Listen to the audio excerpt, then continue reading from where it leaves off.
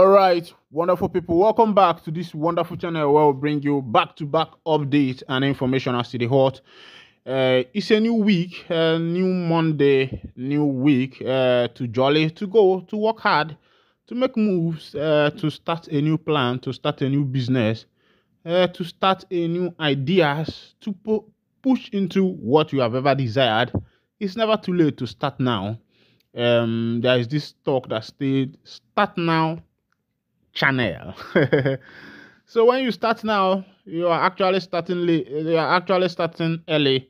No matter how many years you are or how old you have been on this earth.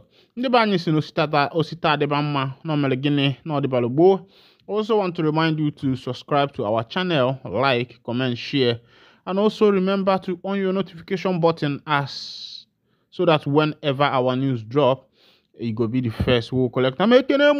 Yeah.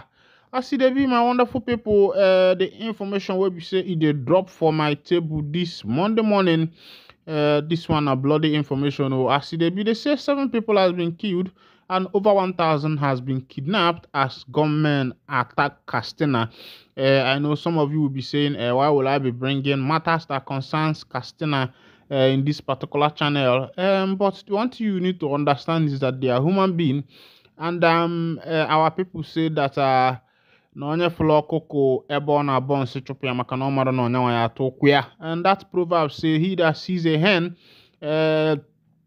playing with its legs in physics should chase the hen and rescue it, because you don't know if you are the one that is going to eat the hen's leg. And as they be, make I bring you the matters where we say it happen for that side, because all of them qua na human being when them be. At least 7 people were killed and 100 kidnapped on Saturday night when gunmen attacked a rural community in Nigeria's northwestern Katsina state, residents and police said yesterday. A Reuters report said it was the latest attack against residents in the north of the country. Armed gangs known locally as bandits have frequently raided communities in the northwest, kidnapping residents, students, and motorists for ransom.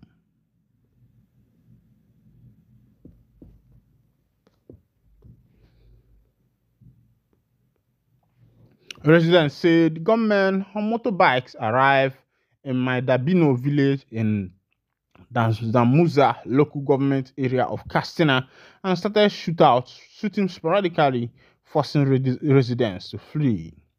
Hassan Aliyu told Reuters by phone that the attack took residents by surprise and dozens of women and children were confirmed missing. They killed 7 people, including burning 2 children, Aliyu said. They spent more than 6 hours destroying our properties, he added. Awalu Ismail, another resident, said the gunmen first blocked all roads leading to Dabo before the attack. They burnt down our shops, vehicles, and took away our livestock. They also kidnapped my wife and more than 100 women and vehicles, he said. Katsina State Police spokesman Abubakar Aliyu Sadiq confirmed the attack and the 7 deaths, but would not say whether anyone was missing. He said police were investigating. The remaining men who did not flee are living in fear and waiting to hear news about their abducted loved ones, said Mohammed Sani, whose sister was abducted. Meanwhile, more than 1,000 people died during Hajj this year, according to a Reuters tally, as extreme heat hammered the nearly 2 million who took part in the annual Muslim pilgrim to Mecca.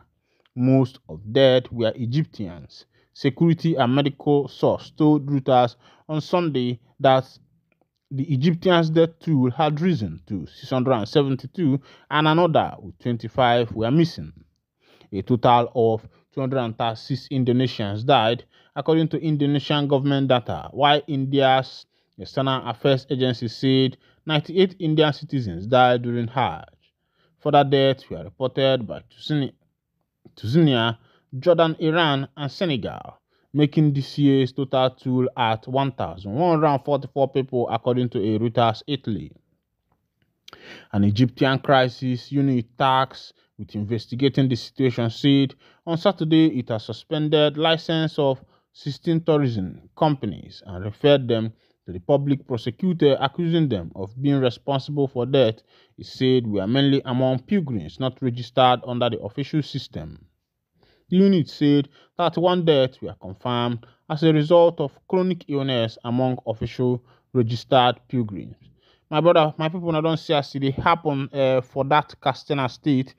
You remember around 2015, 16 and 17, when the government of Nigeria were negotiating with the terrorists during the time of Chibok girls. It was only 80 something, either 83 Chibok girls that was kidnapped then, and the government of Nigeria decided to negotiate with them because they felt that negotiating with bandits will be the way to make way.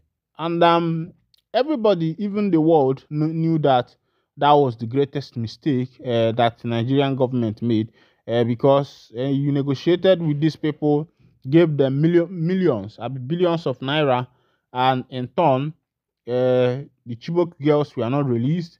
The millions were used to purchase a lot of weapons, and now the government is still negotiating, and a lot of people are still dying. I believe that it is paramount and the first work of the government is to make sure that uh, uh, security is provided for the citizens. But over here, that is not what we are seeing.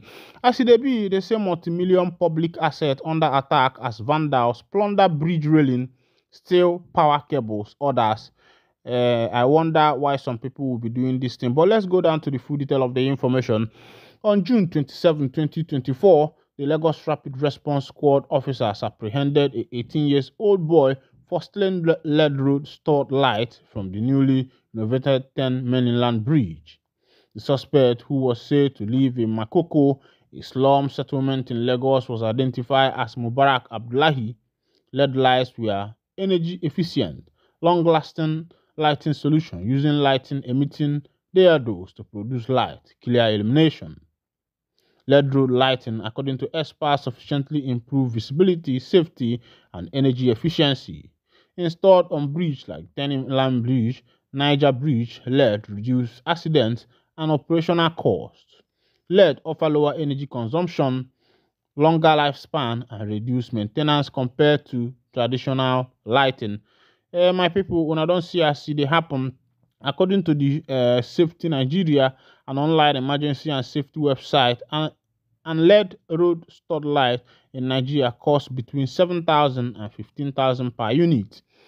I wonder why this, if you, all these vandals, most of them are these Hausa people that are doing iron condemn. I think it's even high time that the government start looking into this iron condemn business.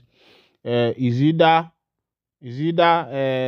that they are being billed, or that they start paying tax, or that the government look into some of these things, because there are a lot of criminal activities going on with this iron condemn and the rest of them. You see these people uh, going into somebody's house to take what is there, and other things that are not supposed to be done. You see these Hausa people doing this, especially then are the one all over Nigeria, all over the southeast, southwest. These people can come inside your house, carry your gen, and do all manner of things to your properties. And I wonder why a sane human being will choose this type of way to be able to make it, because I don't know how much they will be getting from that kind of business, because everything is just to uh, get this thing and sell it at auction price. Meanwhile, let's go to Delta State. About 1,000 displaced as Delta demolish 40 buildings. It's like the present government, the government of 2023-2024, and also the government that follows President Bola Ahmed Tinubu are the government of demolition. It first started in Lagos, and next was Enugu, the next was Anambra, and now we are seeing the same thing being replicated in Delta State. Let's go down to the full detail of the information. Over 1,000 people were displaced as Delta State government on Friday demolished hotels, schools, among other buildings at the popular 74 Road and Hawaii road areas near Government House, Asaba, the state capital. The chairman of the State Task Force on Recovery of Government Land, Mr. F1RE, who led the members of the committee during the demolition exercise, vowed to go after the land grabbers who misled innocent citizens in buying government land. Omari said the property owners had